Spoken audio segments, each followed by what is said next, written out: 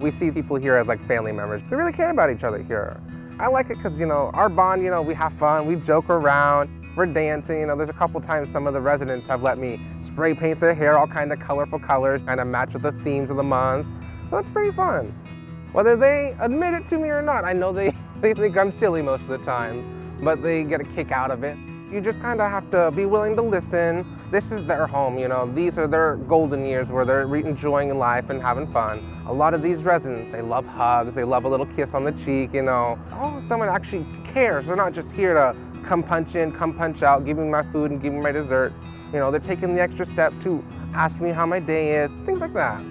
I love the residents here. So it's like I'm not coming in to see all these different people. I'm coming in to see, oh, there's grandma, there's grandpa, you know. More of a family setting, and that's what I like about it. They give me the gratitude or the happiness, a little smile there. It makes my day so much more better, like to know that I brought a smile to someone's face.